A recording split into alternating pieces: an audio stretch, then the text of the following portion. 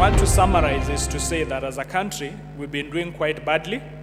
In the last 10 years, for example, Transparency International has been doing a number of studies. There is a famous or infamous Corruption Perception Index, which is a perception tool. We have the East African Bribery Index, which we do it in the 5 East African countries. We also have the Anti-Corruption Barometer, the Global Corruption Barometer, and many others. And all of them paint a gloom picture of where we are as a country.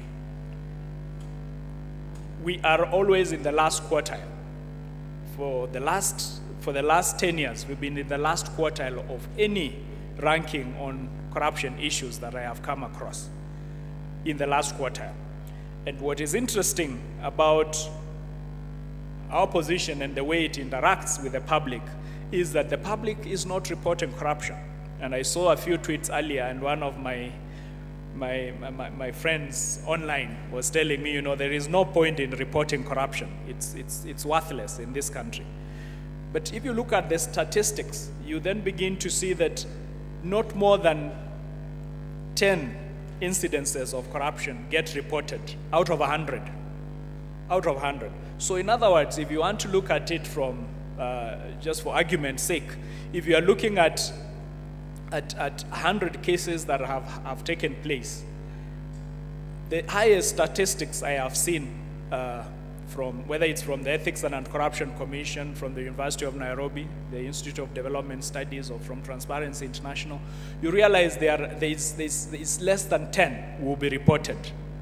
If you quickly,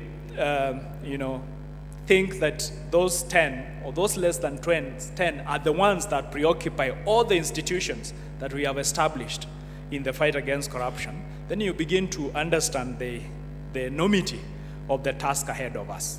One of the core issues insofar as corruption is concerned is that all public resources belong to the people of Kenya and must be used for their benefit. I think that is a bottom line. If we are able to attain that, then we find that some of the challenges we face as a country around corruption, around national cohesion, will be mitigated considerably. We need to rein in the role of money in politics. This has been very damaging. The attempts to deal with it through the Constitution, because the Constitution provides that the IEBC has a constitutional mandate to regulate the use of campaign finance. By the way, they have not done that. For 2 elections now, they have not done that. So they are guilty of neglecting a constitutional mandate or cherry-picking what to do and what not to do. But the role of money in politics needs to be addressed from the perspective of, the expense that goes into elections, but also the bribes that have to be paid in the electioneering period. We call them handouts. They're basically just bribes. And then the issues of basic rights and services need to be assured. They are basic things that Kenyans need.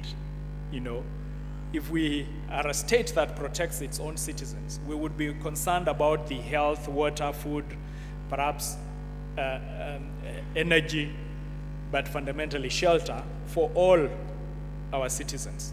The second issue here is that we have a double standard. The standard of integrity applicable to appointed officers is much higher than the standard of integrity applicable to state officers. It was deliberately weakened so that the Constitution talks about, the elected officers being elected. It doesn't put any standard. It just talks about election in a free and fair elections. So that is enough. So even if the devil walked into that election, and it would be good to go. I know that some amendments to the law have been put in place, but we need to strengthen the framework so that we know who are the true beneficiaries of the entities that trade with government. And this is also a government commitment that was made in May of 2016 at the London Anti-Corruption Summit. I think I will stop there. Thank you.